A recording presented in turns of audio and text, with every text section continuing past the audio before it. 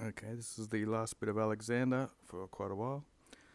This bit here is about the Persians still, so we'll go back to Alexander. And so, Alexander decided to await the enemy amongst the very narrow passes of the mountain pass, which were behind him, because fairly easily he had accepted that this would be the most rational, sort of healthy plan.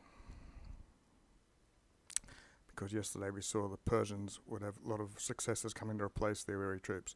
Anyway, there was in the Exerceded, there was in the fourth declension army of King Darius, a Persian Sistines, once upon a time, or some time ago, condemned by the praetor of the satrap of Egypt.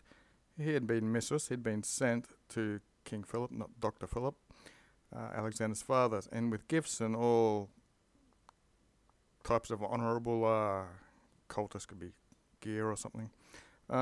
He had mutarevered, he had changed his home place, his patria sede, to become an exile, and he would Curtius then, that he'd follow into Asia, then Alexander. And he had a lot of fideles socius, very loyal friends. Okay, so this guy is considered one of Alexander's friends. Huic, to him, this guy, a Cretan soldier, did something with a letter. It was sealed with the ring, of which signum, of which sign of the ring, was not clearly known to him. Anyway, this soldier handed it to the dative, handed it to this guy Sisinnes, in English and Latin the same name. Zarbanes, a praetor of Darius, had sent this letter, and it was encouraging Sisinem that something dignified to his, or worthy to his nobility and to his moribussus, to his nature and character, he should iterate, he should produce or do this. What have we got here? This would be a great honour to him, put the king. So in the king's eyes, this would be something great that he would be doing. Has literus, we'll just take that as a singular. So Sisinnes, concerning this letter, inasmuch as, utpod as he was innocent, what have we got here? He attempted often to take this, to defer it to Alexander, said, but with so many cures and cares and anxieties, and the apparatus of war seemed to be urging the king, seemed to be pressing in on the king. So a more aptious time, subindi, usually means immediately after, or continual amount of times, he was expecting, he was waiting, and this this gave him and put him into the suspicion of some scholestius sort of plan. People could suspect that he was up to no good.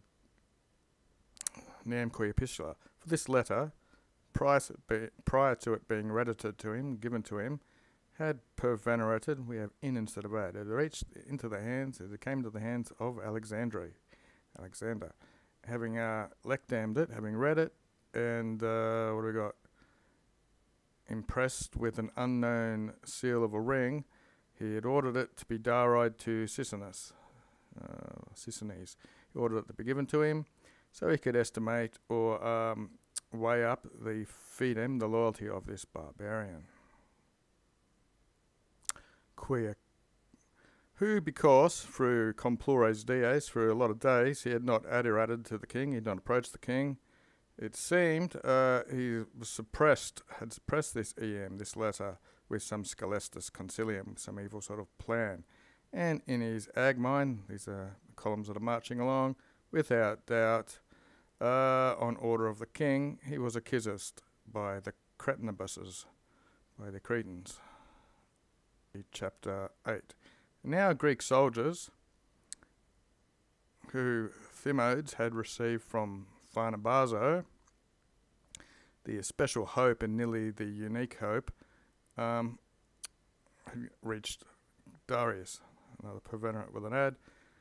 Okay, so Darius is getting some Greek soldiers, but high. That means these persuaded him magno per greatly that he should go off backwards, retro, and re-seek the spacious plains of Mesopotamia. If he condemn this plan, if he rejected it, then he should salt him, at least divide his innumerable forces near something like lest, or so that not under one ictus, under one blow of fortune, what do we got, his whole forces would, it's a singular, so he would suffer, that all these forces of his kingdom would caterate, they would fall in one battle. This was minus to the king, less to the king, displeasing, than to his purple-clad attendants, who are quoting something here, anticipum fide, so it's an ambiguous sort of faith, untrustworthy faith, and people who were bought for money, they were imminare, they could threaten to perdition, which is betrayal, and they wanted to divide, not because of the amount of forces, then that they themselves, if they digressed in diverse directions, if something had been committed to them, if something had been entrusted to them, they would traitor it to Alexander, they would hand it to him. Nihil Curtius fore, nothing could be more safer than to circumdatos these people, than to surround these people with all your army, toto exercid, and overwhelm them with teleses, with weapons.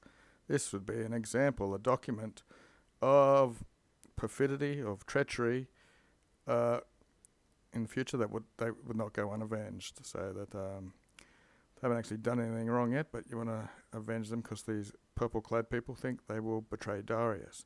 At Darius, but Darius, he must have other plans.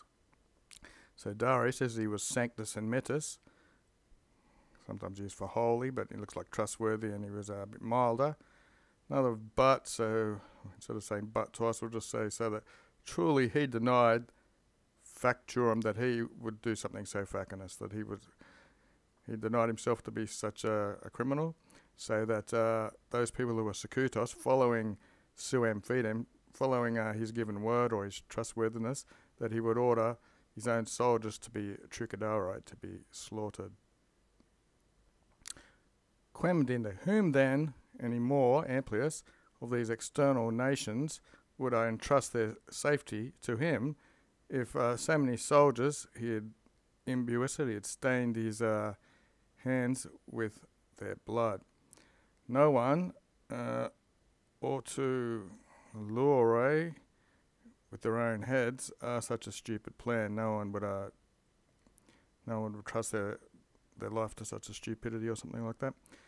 De futuris comes from de sum, means it's lacking, so in the future he'll be lacking those who persuade him, if to persuade was periculsum, was a danger. So no one's going to come forth and say anything if it would be a danger. This is a long one today.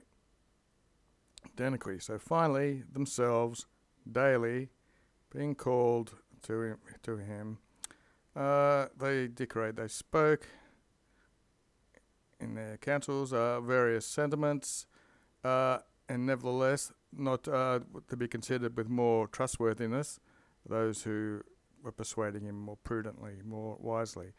So you didn't necessarily get trusted more for being wiser.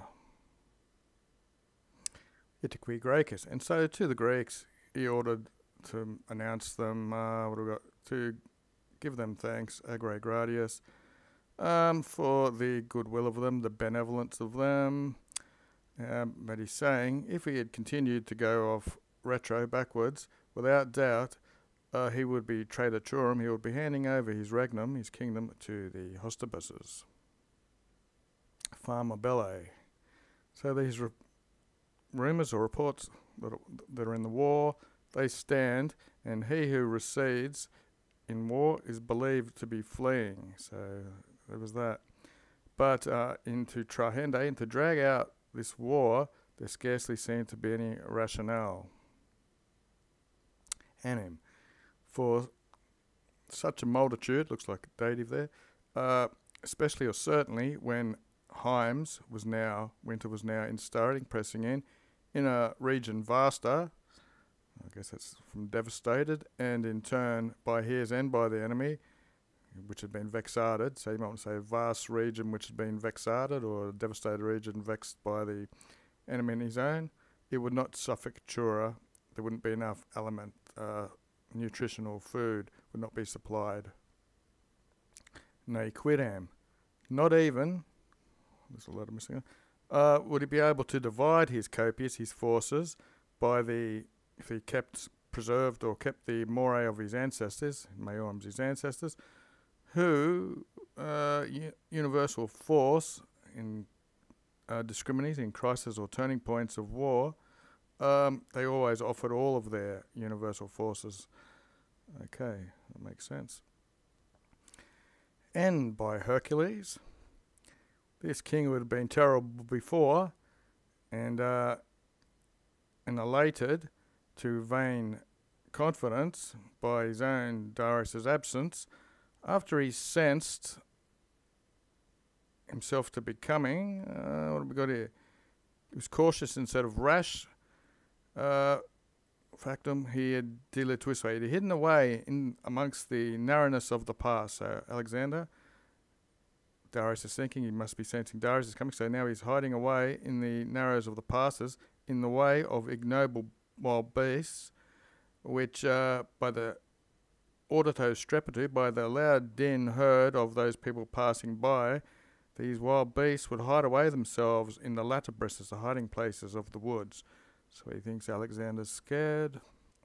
Yeah, Matiam. And even now, in a simulation of being sick, Alexander's trying to frustrare his own man. He's trying to maybe deceive his own man.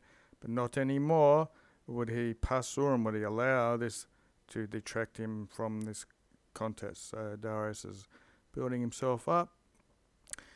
Okay, so no daily dictionary. We'll just go in that specu, in that cave, in which the Pavidae, the scared people, have receded. They've taken themselves away, scared.